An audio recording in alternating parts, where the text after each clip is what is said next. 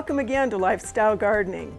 I'm Kim Todd, and thanks for joining us for another season of Wintertime Gardening. On today's program, we'll be helping you keep your grass green and weed-free. We'll help you demystify terms like organic, natural, and GMO-free on the products we see at the garden center. And we'll help new gardeners store and check the viability of their seeds. We'll start off today's show by hearing from Extension Turf Specialist Cole Thompson about dormant seeding of turf.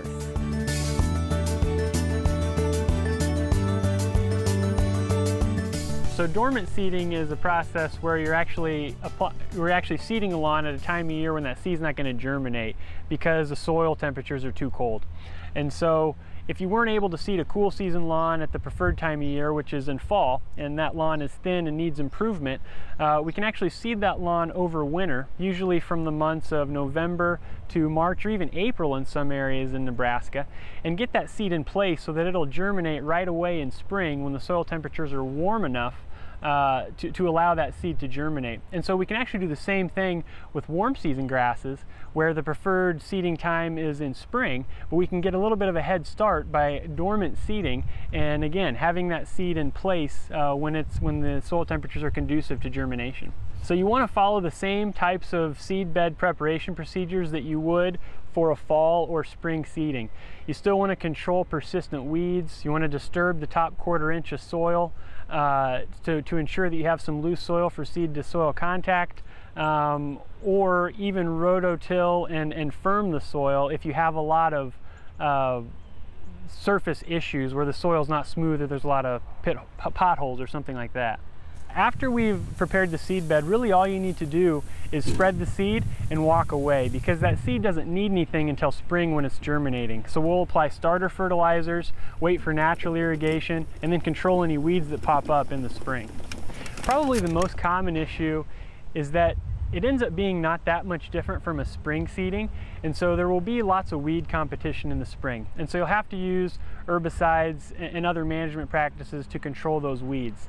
Another common mistake is not applying enough seed, because especially in Nebraska there are times when we get warm spells during winter. Some of this seed could actually germinate and start to grow, and so it's important to increase the seeding rate by about 25% compared to what you would do in the fall to account for some of that mortality. We also want to usually not use this process with fast germinating species like perennial ryegrass, because more of that seed will germinate and you'll have more mortality over winter. So this is a better process for tall fescue, Kentucky bluegrass, and even buffalo grass. So the important thing to remember is after a dormant seeding, we still need to treat this seed bed like a spring seeding when spring comes around. That means doing things like applying starter fertilizer, irrigating as appropriate, and controlling any weeds that pop up with herbicides that are safe in seed beds. If your lawn is looking a little ragged at the end of the season and you missed your chance to get a fall seeding done, dormant seeding will help fill in those patches. As long as you get good seed to soil contact and treat it like a spring seeding, you should have good results. We started our Go Gardening features last year to help teach beginning gardeners the basics of growing plants the right way. Last year we focused on getting soil prepared for a garden.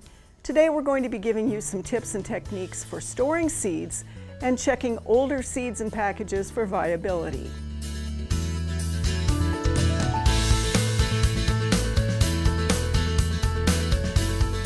We're starting this year's Go Gardening series with talking about seeds, and not seed saving, but what do you do with those seeds after you've saved them? Are they still going to be viable?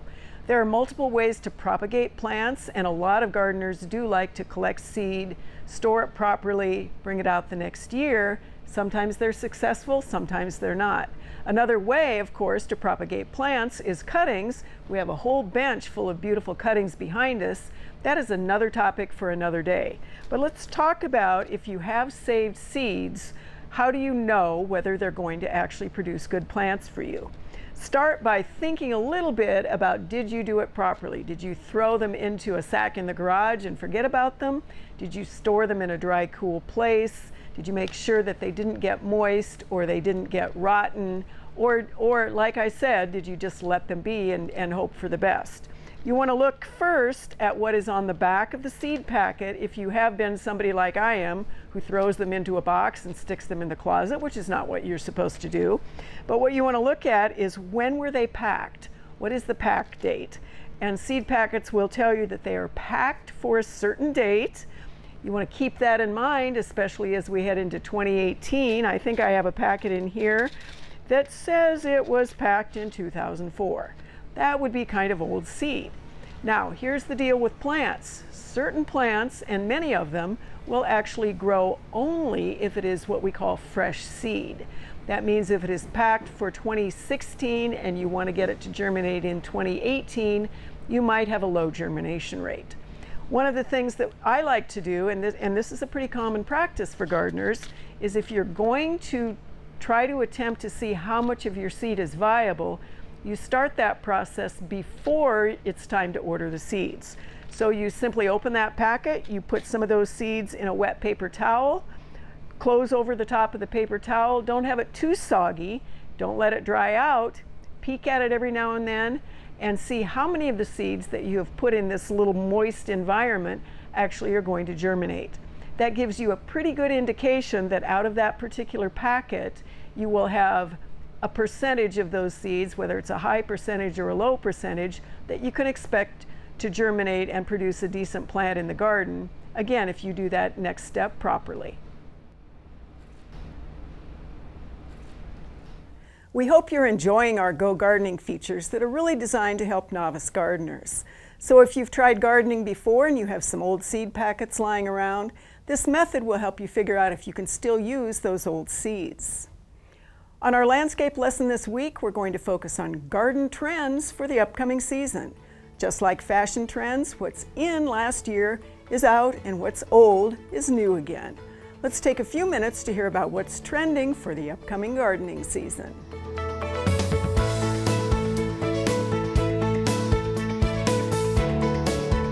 We love to start the new year talking about all the great gardening trends. So for our very first landscape lesson of 2018, let's talk about what some of those are. I get a kick out of it because many of them are classic design principles.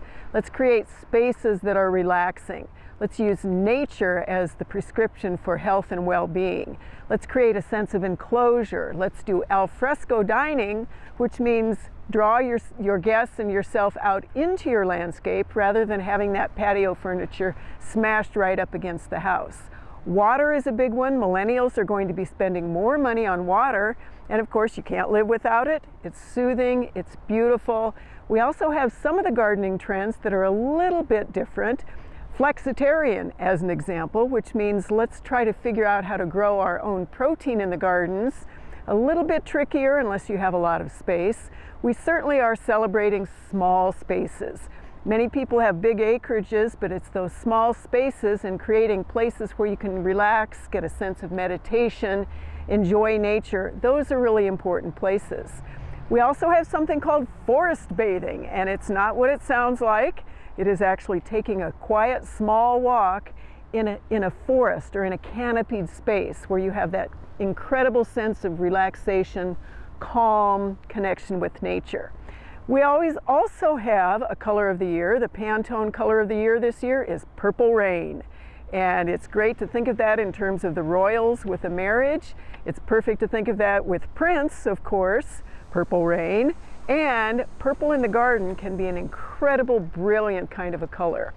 Another garden trend that we have been practicing for years is low input, low water use. The newer term is rainscaping, which is putting plants that want the water in places where they need it, putting plants that don't in the places where they don't, using succulents, using the plants in the places where additional irrigation is going to be managed very carefully.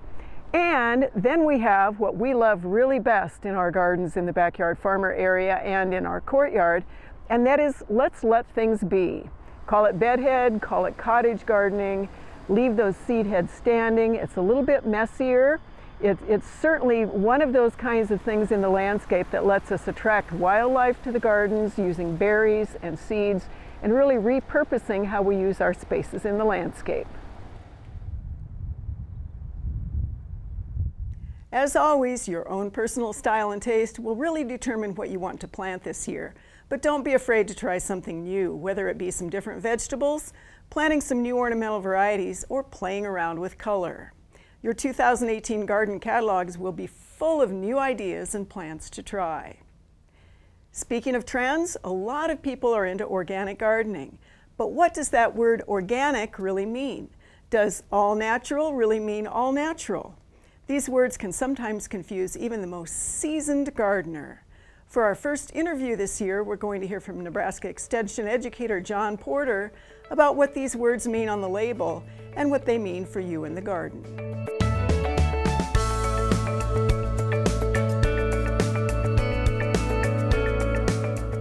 I'm talking today with John Porter about what is an interesting and oftentimes controversial subject, which is organic, natural, non-GMO, GMO, touch the earth lightly, all of these different terms we use to describe both the products that we use in our landscapes, the food we eat, and the seeds we sow. So John, can you tell us the differences in the levels of organic certification, or are there differences? Yeah, if you look at a label, you might see different versions of organic on there, and so it can be really important to know the difference. So sometimes you might just see organic, and that may or may not have some sort of certification, someone behind it actually certifying that it is organic. Now, I will say that a lot of local small farmers might use the term straight organic because the certification process can be expensive and long-term. So a lot of them forego that, and you basically have to have that relationship with them to know, are they telling the truth or not? Then you might see certified organic, and there are sort of third-party organizations out there that will go around and certify organic farms or organic producers. So they might have their own set of criteria. And then you have USDA certified organic, and that's a set of criteria that comes down from the USDA that says you have to use these certain materials and practices. And so we have those certifiers that will go out and make sure that they're USDA certified. So I think that's the level of sort of least to most certification there, and that's what you can see on all those different labels. So John, what about the word natural as applied to products, or GMO versus non-GMO? So natural really doesn't have a real definition. There's no actual USDA definition. So companies can really use that however they want. And so there's not really something set that it really means. It can be pretty meaningless for some time. So, you know, if you're really wanting organic or some earth-friendly type of practice, look for the organic label rather than natural, because that can be misleading sometimes. Now, for the non-GMO versus the GMO, which is a big topic of contention, so I'll first say that a better term to use for that is genetically engineered, because a lot of people sort of misuse the term GMO to mean anything that's a hybrid or has some sort of genetic variation. And I could say that all humans are GMO because we are a hybrid of our parents' genes, and everything is a GMO because it has been crossbred at some point. But genetic engineering means that we've used some sort of laboratory technique to insert or extract genes for some sort of trait. And so we look at those and we have non-GMO versus GMO, and I think there's a lot of confusion there. Consumers have sort of been misled a little bit in some ways, because a lot of the stuff that is labeled non-GMO really doesn't need that label, because it has no counterpart that really exists. So lots of our fruit and vegetable seeds and plants, there are no GMO versions of it. So we look at that and we want to make sure that you know, we know exactly what we're getting, and maybe look at those labels, because sometimes that non-GMO label is put on there just so that the store can charge a little bit more money for it. What exactly are you going to tell people about using these products in their landscapes? How should they make those decisions? Right, so I think, you know, looking, if they want to be sort of an organic gardener or low impact gardener, doing integrated pest management to avoid the problems in the first place is the best solution. And then don't be afraid. So a lot of people think that the term organic means that there's nothing ever sprayed on it, and that actually isn't true, especially in the grocery store. But even in the home garden, there are products that can be used to deal with diseases and insects.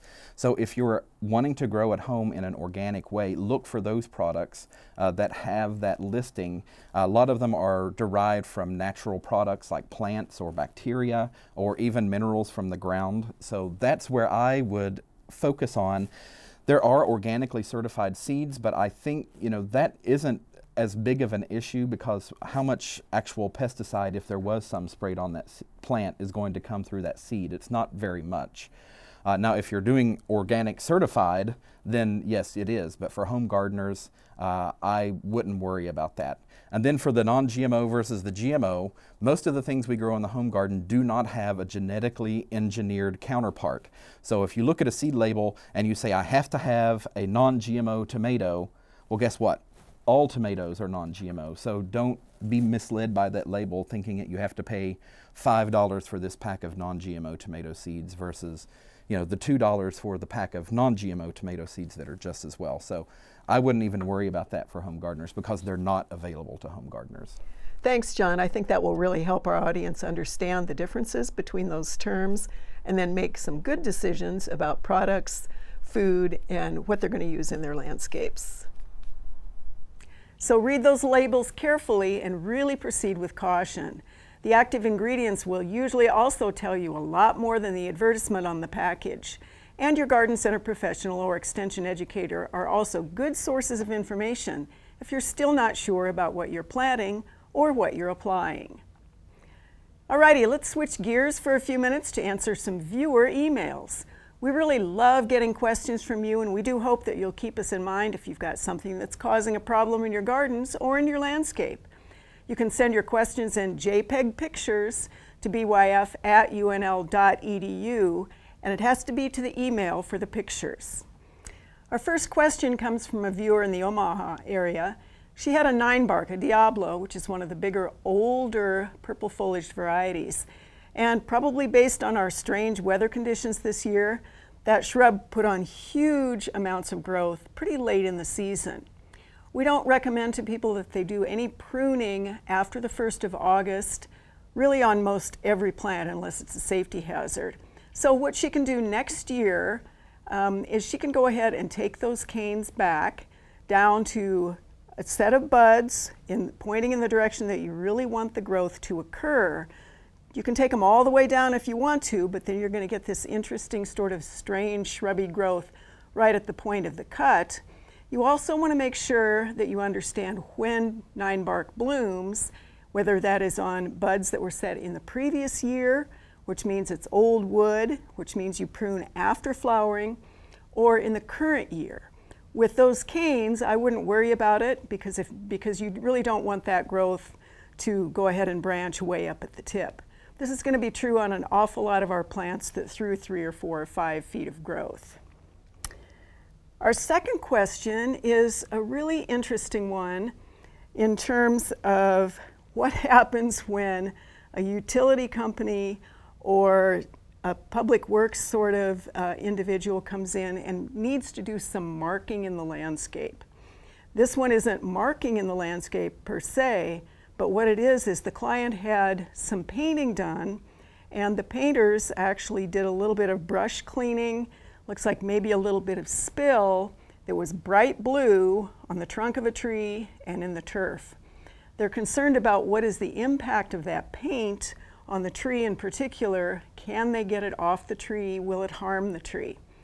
They used latex paint, which is great because although latex is really no longer made from a rubber product, it is one that is a water-based paint. And so really no harm, no foul on this. If it's really bothersome, you can go ahead and take that paint off with a very, like a detergent, a light detergent and water solution, but it is not something that is going to cause great harm to the tree. And interestingly enough, one of the things that is recommended, especially with fruit trees, is to go ahead and paint the trunks white with latex paint, which is actually one of the things that is a protective quality for those particular plants. Our third question comes to us from a Gretna viewer he backs up to a railroad right-of-way, and there's a huge drop. You can see that from the pictures. There have been a lot of old, probably junk trees, that's sort of the word we use for them, even though in certain situations these trees are not junk, that have come up in the railroad right-of-way.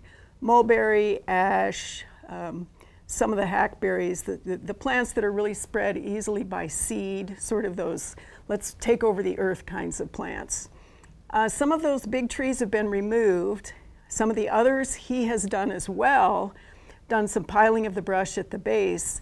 He's now discovering that he really has a steep slope, which he knew about to begin with, but there's a great concern about that soil eroding and really causing a lot of difficulty.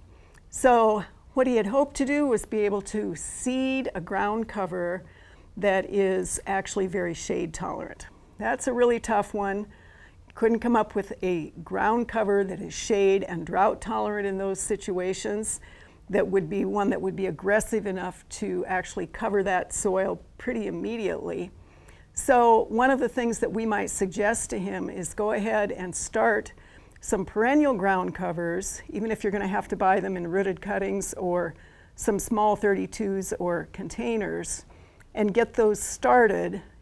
He'll want to use some erosion control material probably as well to hold that soil in place while the ground cover roots. Don't use landscape fabric. That is not something we recommend in pretty much most situations. But you can get the straw mat that is actually held in place with some netting. That would be a good option in this situation. You can just cut holes in that or poke holes in it, and of course the straw deteriorates so the ground covers can root into it. I had a couple of suggestions for him. One of them that I know is used extensively on campus in these tough, full shade, hardly any irrigation, tree root competition locations, and that is Lamiastrum, the variegated one. Spotted dead nettle is another name for that one. It will spread by stolons, rooting down like a strawberry plant does, cover a lot of soil pretty aggressively. Liriope is a plant that we're seeing a lot of use of all over the eastern part of the state in terms of sort of a grass-like texture. Again, it's a very thick plant. That one will spread as well. We have seen some seed production from that, from established plants, but not much. There are also a couple of sedges that actually would have the grass-like texture, and those are ones that will tolerate the shade. Pennsylvania sedge comes to mind as one of those. So again, you know, to be able to seed a ground cover, may be able to find a source for some seed for those particular plants, at least the second two, but it's probably pretty unlikely. And it'll be a lot of crossing of fingers and paying attention and hoping we don't get a lot of those gully washer kinds of rains. We're going to wrap up this week's episode by hearing again from Extension Turf Specialist Cole Thompson about keeping your lawn weed free. Spring will soon be upon us. That means we're all going to be seeing a dandelion or 2 or 200. You can do a few herbicide treatments in the spring to knock them back, but here's Cole to tell us that fall broadleaf weed control of these dandelions is really a much better option.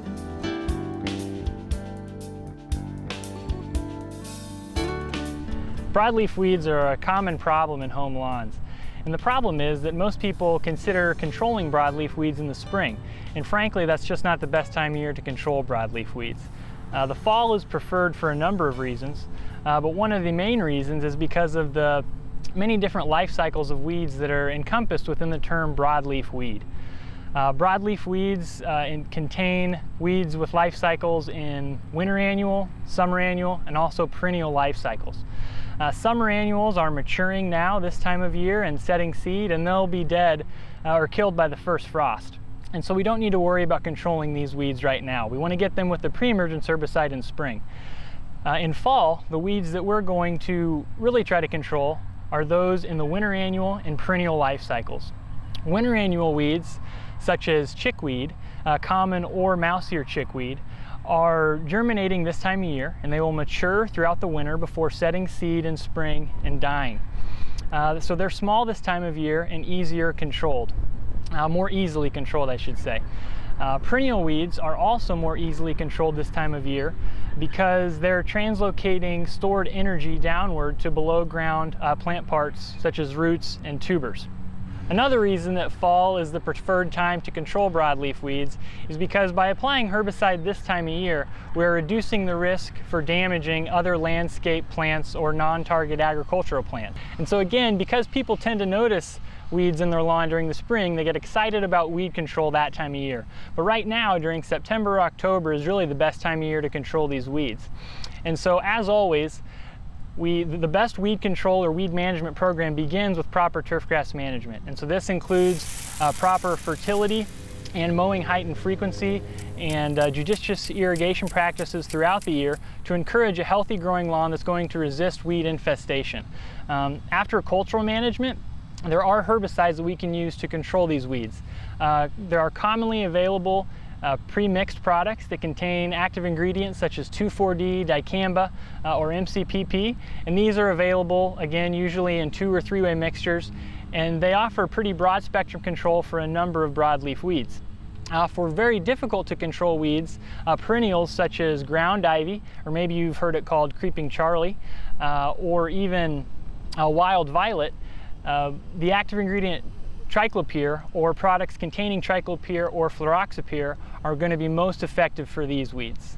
So although it may be counterintuitive, try to get excited about controlling broadleaf weeds in your lawn this fall, and then you won't have to worry about the flowers that you normally see in the spring. It's winter, and there's not much of anything growing out there right now.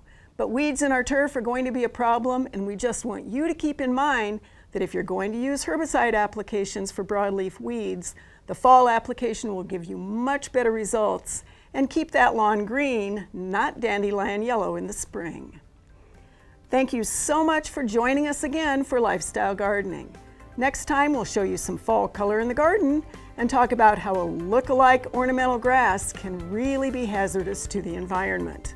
Don't forget to check us out on Facebook, YouTube, and Twitter. So good day, good gardening. Thanks for watching. We'll see you all next time on Lifestyle Gardening.